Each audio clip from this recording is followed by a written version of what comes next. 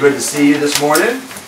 So, all right. So for the last two classes, coming up, this one and the next one, we're going to get into some solutions in dealing with depression. We're going to try to stay as biblically based as we can, but we're also going to get into just some things that we can do as people in our daily lives to help avoid stressful situations or deal with stress or deal with depression.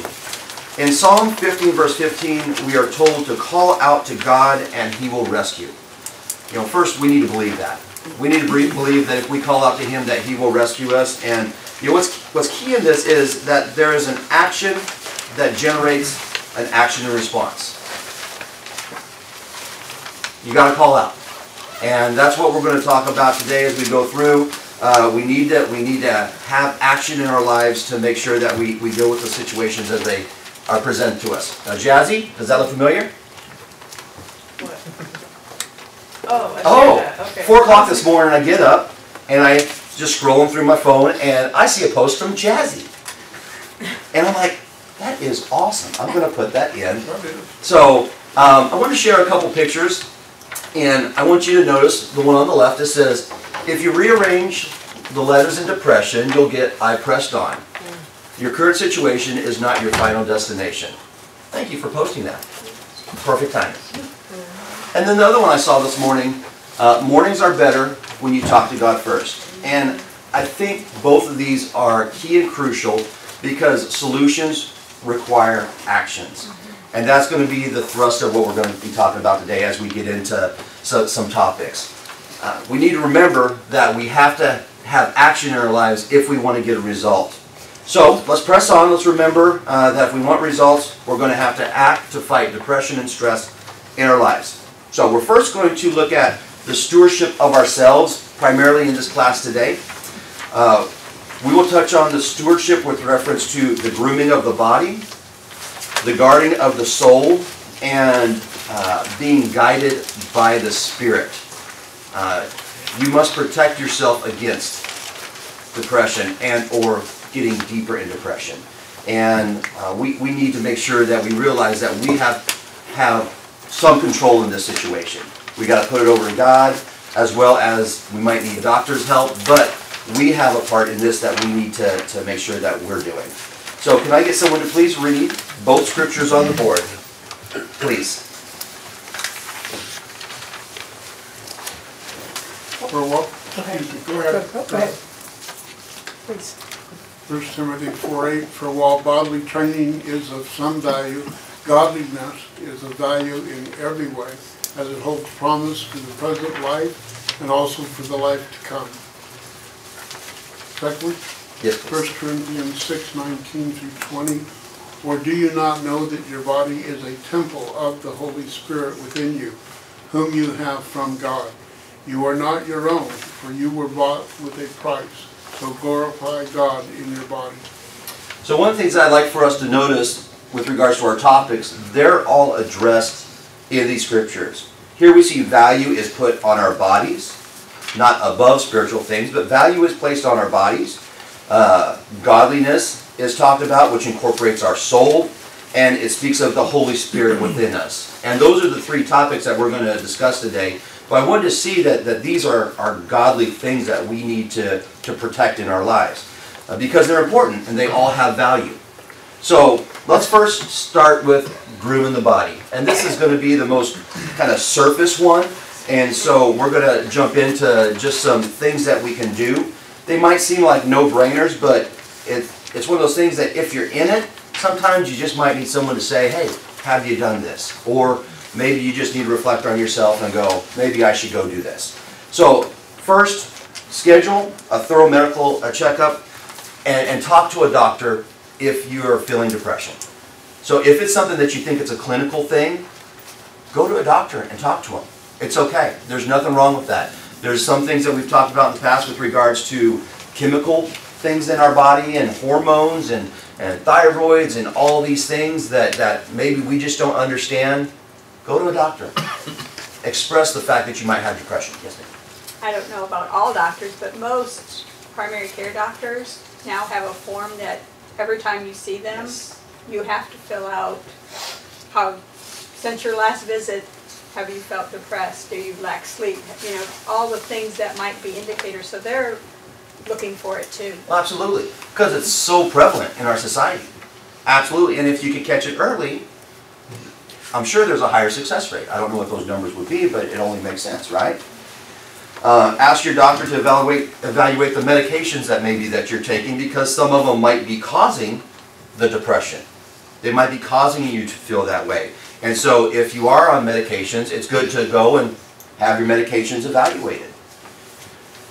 Maintain a regular schedule. Develop regular sleep habits. We already talked about this last week, about 6 to 9 hours. Sometimes it's hard to get 6 hours when you're busy, right? I mean, we've all been there. But, you know, it's one of those things that we need to have a regular sleep schedule where we're getting regular sleep, because there's chemicals that are produced in your body. It says that when you sleep, you produce serotonin, which alleviates depression, and people are more susceptible to depression whenever they're overly fatigued.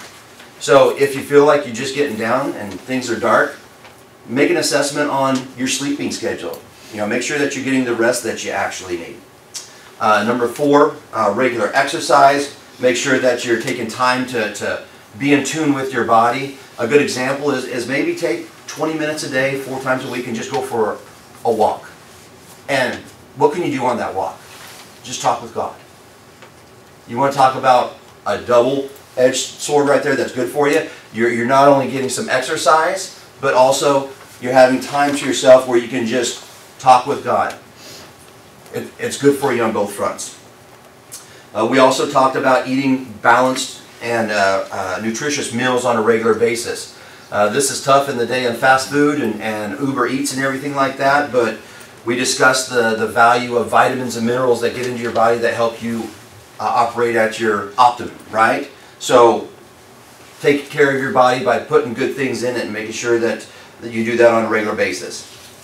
And then number 6, and I think this one is probably one of the ones that is probably the most powerful, taking time for stress to be relieved. So taking walks, listening to music, journaling, most importantly, praying and reading. I love the new goal that we have, reading the Bible daily, right? A chapter a day. So does that just kind of disconnect you from the world and allow you to get away from the stresses of the world and let you just get in tune with God more? Oh yeah. Absolutely. Has anyone already been seeing the value of that? We're only a week in. Absolutely. I'm seeing a lot of heads nod. Just having that focused time to get away from all the stressors of the world that are just weighing heavy on you and stressing your body out, to just focus truly on God in a spiritual way, allows your body to kind of get out from underneath that stress. You know, easier said than done, right?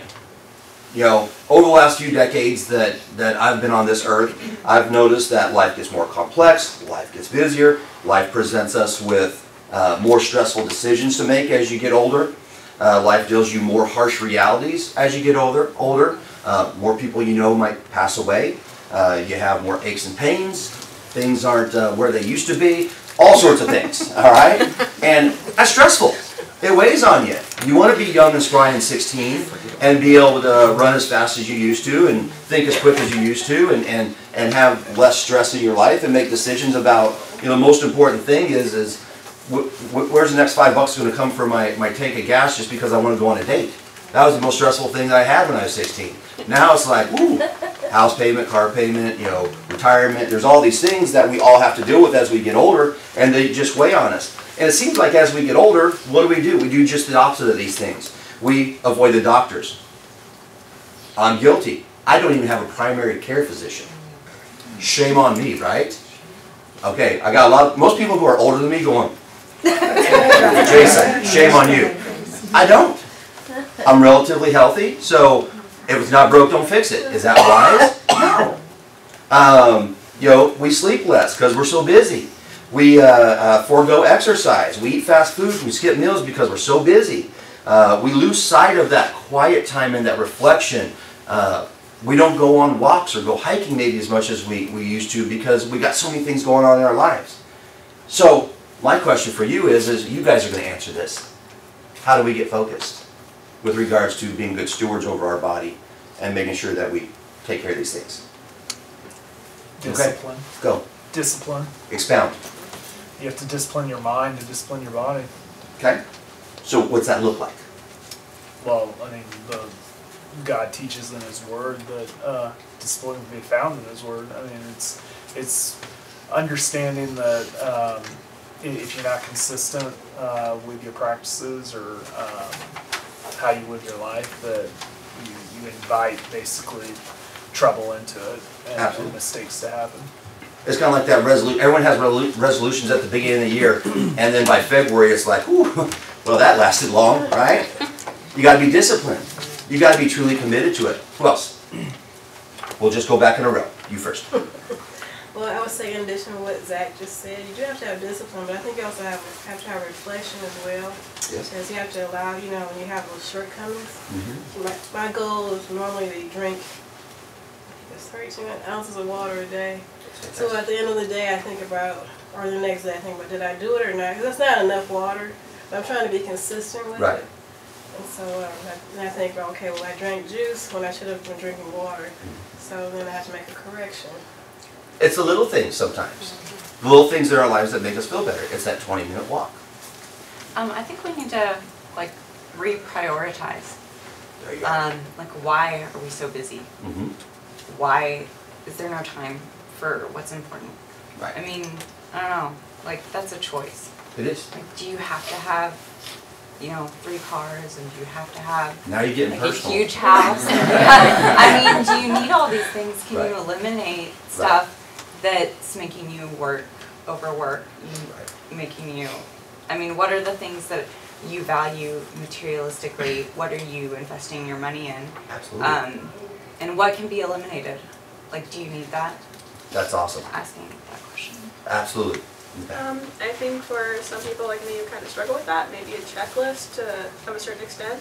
Write it down. Create a plan for like the week, because I have a calendar in my room, and I consistently write it for every single day about what I need to do for that day. And then I have like some reminders on my phone that tell me I need to drink this, I need to do this, I need to read these Bible scriptures by this time, and then I need to work on my schoolwork, I need to talk to my family. I have everything kind of prioritized for me because I am very disoriented in a lot of my own actions.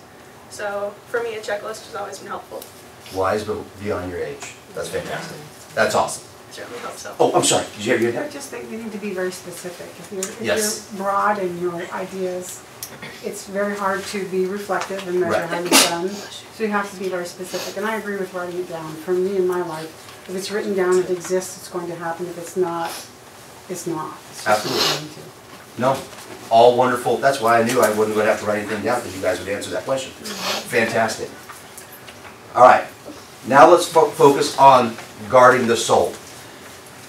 So stewardship of the soul involves the following: our mind, our will, and our emotions. Those all wrapped up together is really what our soul is, and it absolutely needs to be guarded. We're going to focus on how to guard that. We're going to start with the mind first and foremost. So research shows that research shows that a person's mind is literally changed, and the chemistry in it is literally changed by thoughts. And so it's interesting how what we think can literally change the chemistry of our mind. Doesn't that give us a lot of power? Absolutely it does. So with that, can I get someone to read Romans 12 and verse 2? Be transformed by the renewal of your mind, that by testing you may discern what is the will of God, what is good and acceptable and perfect. So what that translates into us is if we have control over what we think, and when we think, it controls some of the chemicals in our mind, then what that tells me is when we fill our mind with God's Word, we become filled with His perspective and His promise, and that will have a positive impact on our lives because we're controlling our mind through our thoughts. Yes? When she read that verse, I also thought of Philippians 4:8, where it's like, whatever is lovely, whatever is pure, dwell on these things. Absolutely. You know, there's a law of empty spaces, right? If you fill your mind with those things, is it hard for the other things to get into your mind? Absolutely. So when we fill ourselves with God's God's goodness and His will and what He wants us to do, not only does it apparently have a physical impact on us with regards to our chemicals in our brain, but it makes it hard for the other stuff to just get in. So you all have a handout here. So I always like it whenever there's something that can help us be a little bit better or maybe get on a path. So who said write it down? Well, we wrote it down here. Something that we can do, right? So the one that says, let's see here, handout to class 5 on the upper right hand corner. This is a quick example of some exercises that will help renew our minds and will help fill our minds with God's perspective. Now, of course, there's 100 different ways in which you can approach this, right? But maybe you are struggling with having good thoughts in your mind. Maybe you're struggling with darkness. Maybe you're struggling with depression and stress. You know, I thought this was awesome.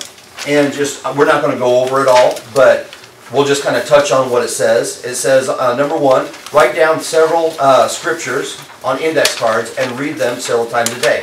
And there's an example of some. So we have phones nowadays that have a little notepad on it. Index cards are kind of the way of the past, but if you have index cards, use them. If you got a phone, put notes in there. But how much will it impact our day if maybe we sit down 3 times a day or 4 times a day, we have several scriptures and we just sit down and we read them. And we let God's perspective and will into our mind. How much will it change your day? It'll change it a lot, right? And how much, have you ever noticed in the scriptures whenever God says something, He'll say it multiple times over and over. It just kind of drives the point home. It works for us as well. You know, whenever we hear something over and over and over, it really stresses the importance of it. What we're doing is we're telling our brain, hey, this is something that you need to believe. This is the thought process you need to have. This is true. This is accurate. This is God's will. And so if we take these scriptures and we just put them in our brain every day, are we pushing other stuff possibly out? Absolutely. Yes, ma'am. This is one reason I like the Psalms so well, because David was depressed a lot of the time, but most of the time he would end the Psalm with praise to God. He knew where his strength came from, and he knew where to go. Absolutely. Absolutely. What a great example. I mean, he more or less gave glory to God. He went over, I mean, in our last class we talked about he went down through all of his stressors and how he felt. But then he goes into how he gives it over to God, and God will raise his countenance. We need to do the same thing in some type of format.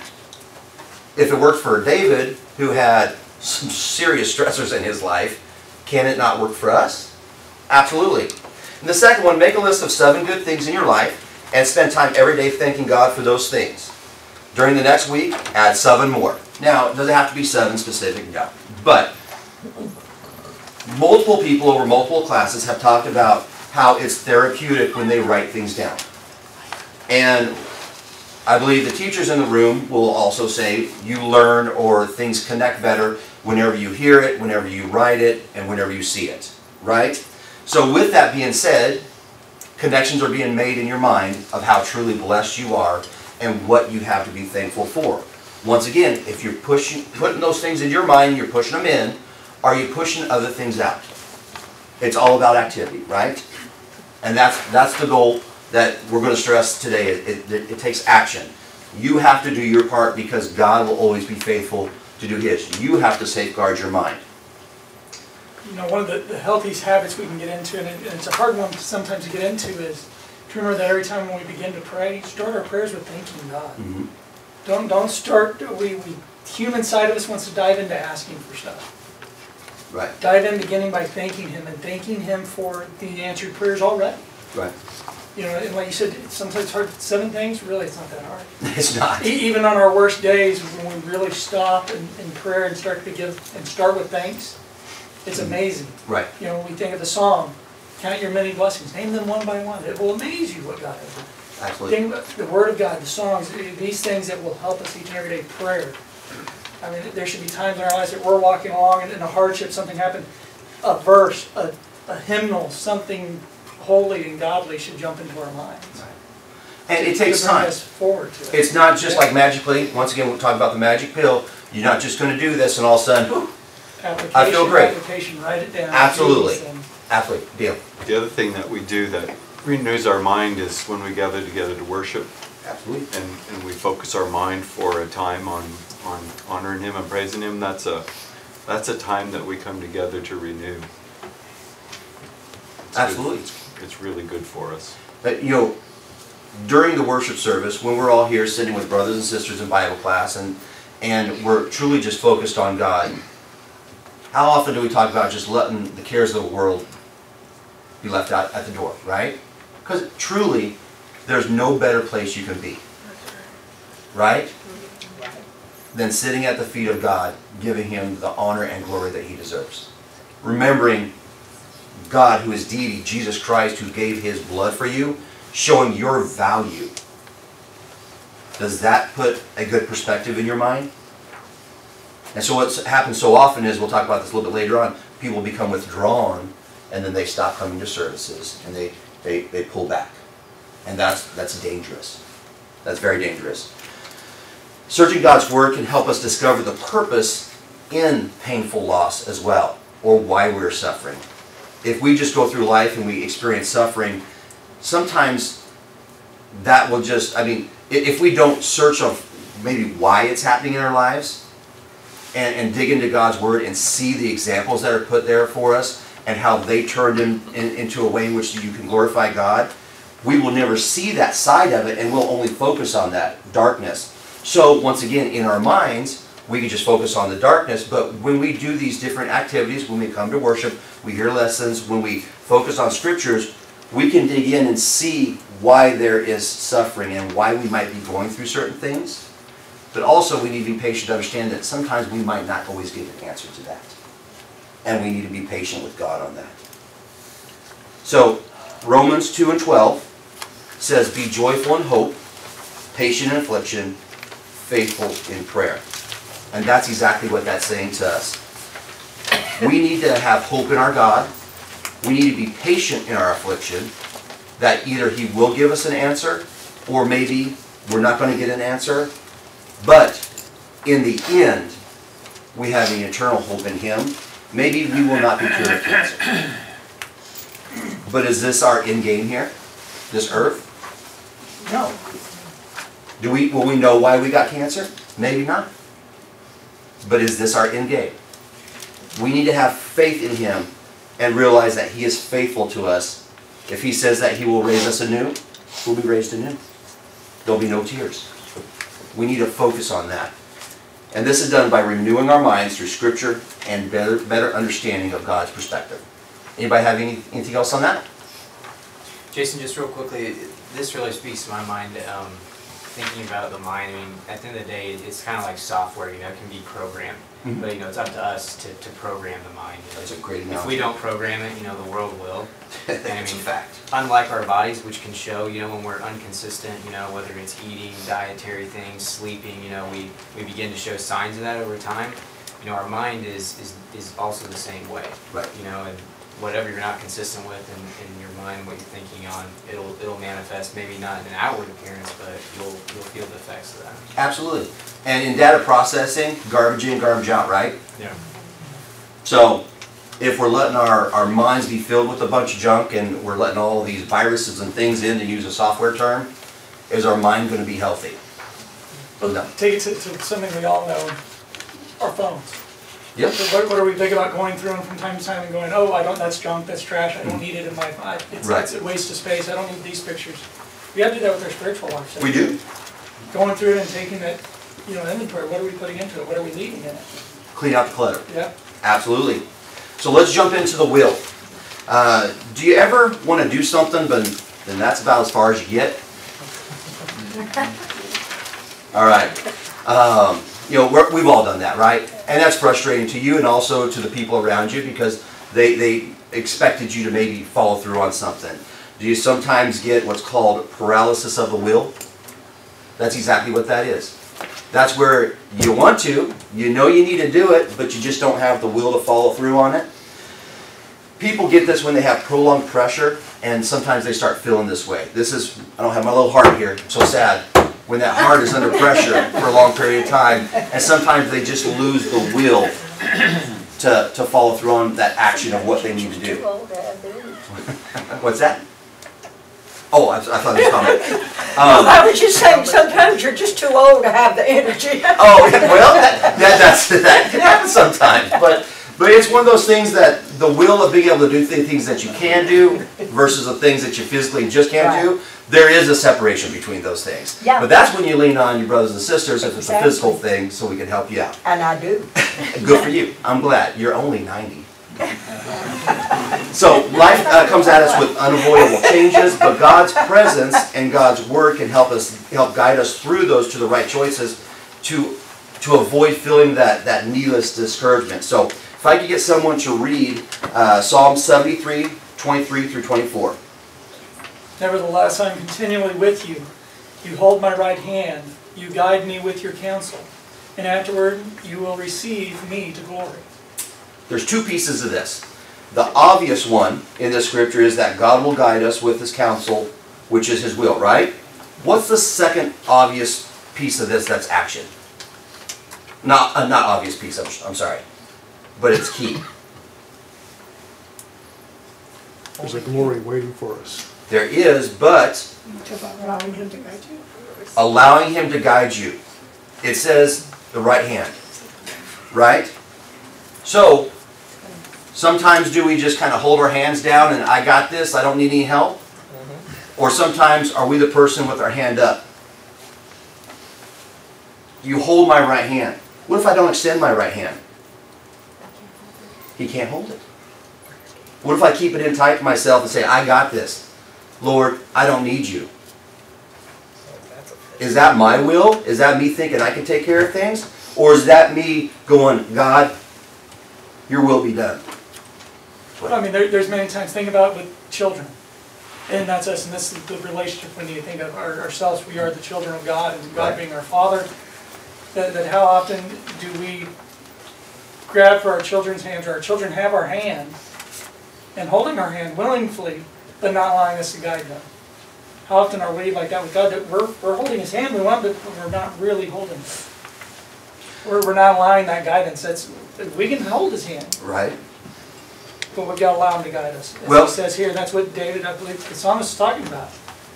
Not only am I holding it, but you guide me. I'm allowing you. Right.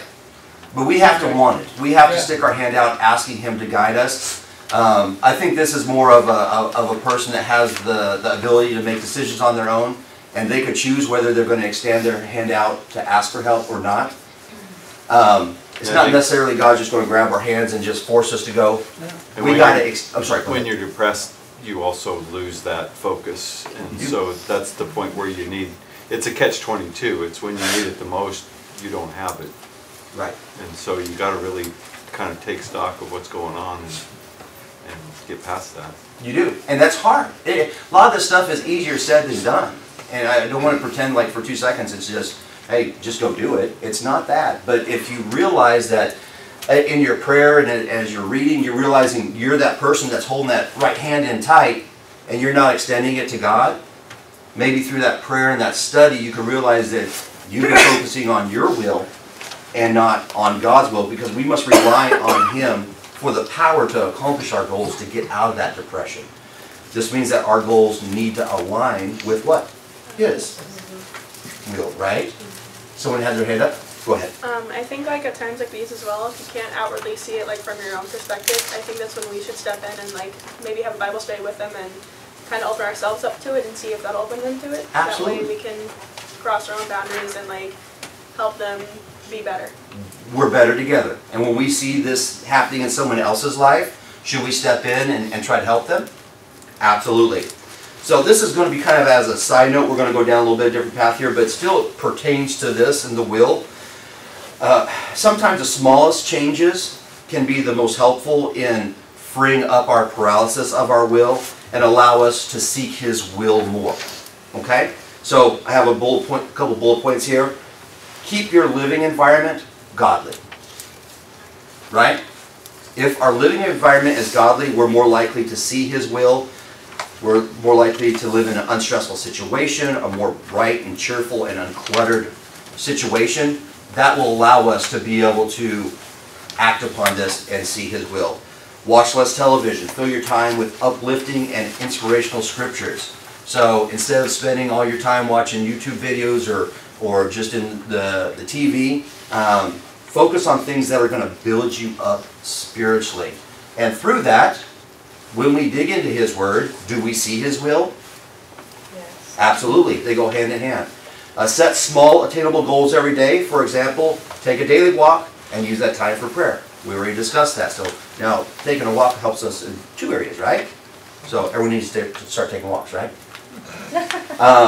Write thank you and encouragement notes to other people. Become an encourager. A lot of times when we take the focus off of ourselves and start helping other people, that will help us feel better. Because we're doing God's will, number one, and also we take that focus off of ourselves and we can start getting in a groove of helping other people. I know always if I go visit someone at the hospital or what have you, I've talked to other people that say this, they always feel better when they leave. If they're visiting a brother or sister in the hospital or they go help someone. It helps you just as much as the person that you're helping when you're doing God's will. And this too will help you be more aligned with God's will. And just lastly, look for ways to help people every day. So make a point every day. I'm going to find a way to help somebody, no matter what it is. It might be a brother and sister in Christ. It might just be someone at work. But when you take the focus off yourself and align with God's will of helping other people, then, just like our minds, we must make our perspective God's perspective, and that is be a servant, right? So, let me see here. All right, so someone read John 14:1 for me. John 14:1. But when you read it, do me a favor, replace the word heart with soul. Let not your soul be troubled. Believe in God, believe also in me. So, belief takes action. For all this that we're going through, belief takes action. So if we want our will to align with God, we must forego our will, reach out our hand to God, and get the help that we need. Okay? Let's jump into emotions. All right. What are emotions? I thought that was just an easy question, but I'm like, what is it? Feelings, right? That's just the most Barney Rubble, as we say, way to break it down. It's a natural, instinctive state of mind derived from one's circumstances, mood, or relationship with others. Okay? So when we're dealing with guarding our emotions or dealing with our emotions, often people are depressed because they hold in their emotions. They don't express their emotions. They don't find a healthy way to release their emotions, their anger, their frustration, and their stress. And a common cause of this is maybe from a loss or a past hurt that they've had in their life. There can be a lot of things that cause this, but the thing is it's all in how we deal with our emotions whenever they arise. And as we talked with mass depression, when we hold this in, what's it do? It becomes a what? Cancer. A poison to you, right? What's the saying I said last week? Acid eateth the vial in which it's in first. And if you're just holding in your emotions, what's that? When you hold in that emotion, it just eats at you, right?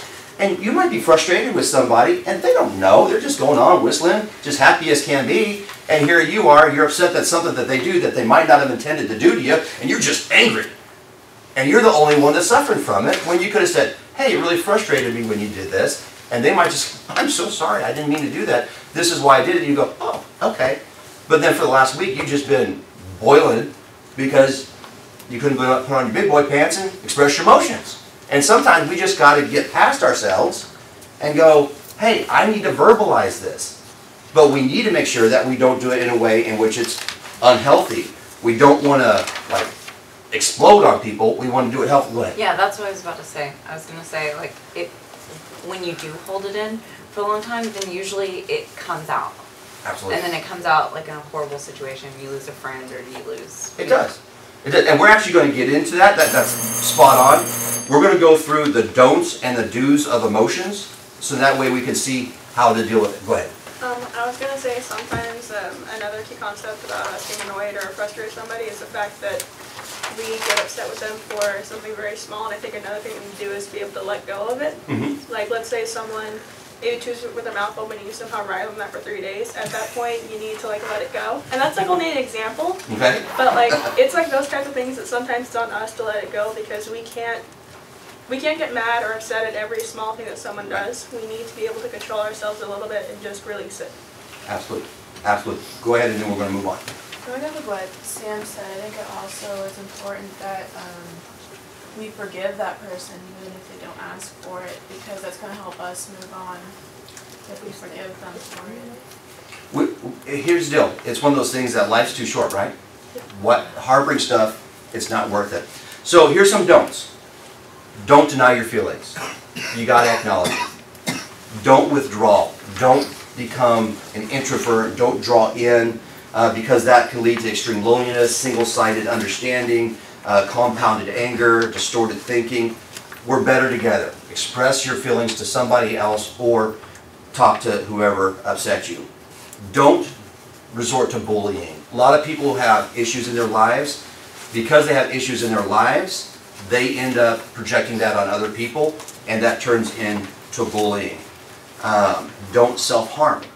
A lot of times when people have emotion that's pent up inside and they don't let it go, they go into a self-harm mode, and it could be from anywhere from doing things that are dangerous, or can get into things like, next one is substance abuse, alcohol or drugs or things that numb the pain or the feeling. The do things are, and this is just one way in which you can try to handle your emotion, and this is good, I want you to write this down. It's called PATH. It's an acronym. P-A-T-H. Pause, acknowledge, think, and then help.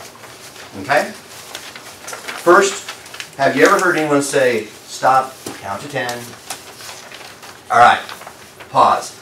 When you pause, that means that you take a moment and you don't just let your instinctive reactions take over you, right?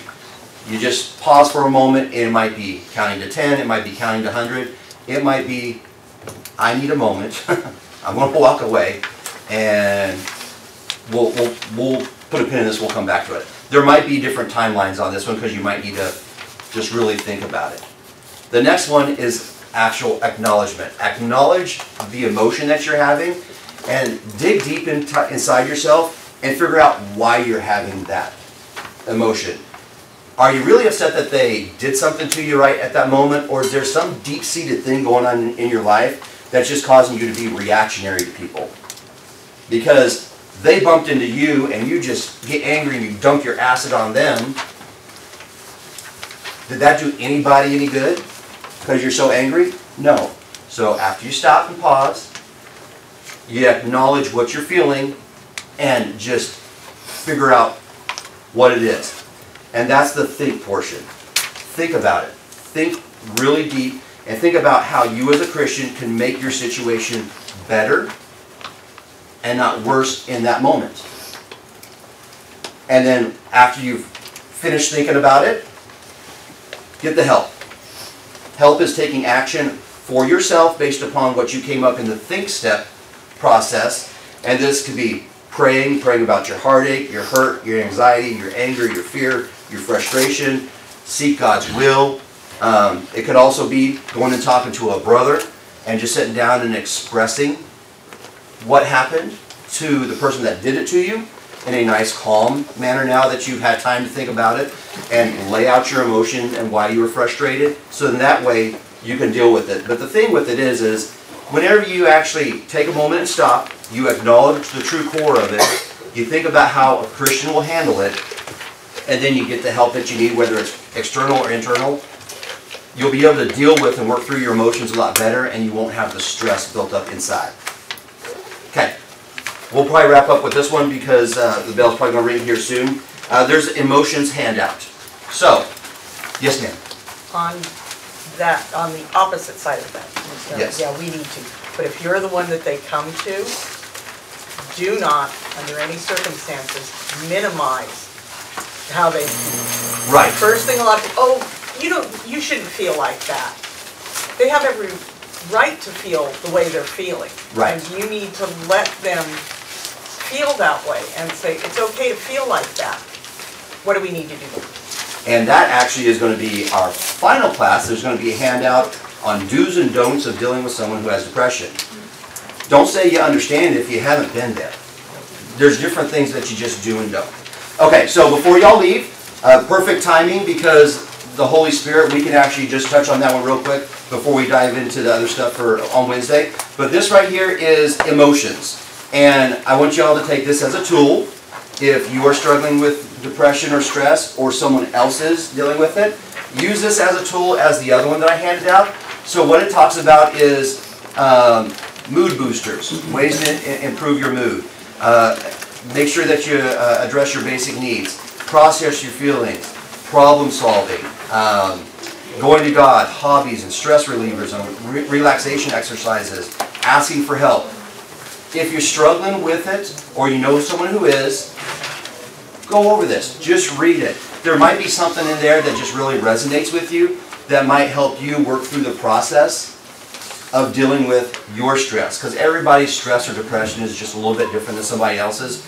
And if we figure out ways to improve our mood, or address our basic needs, or process our feelings, it's just like eating an elephant. We do it one bite at a time, right?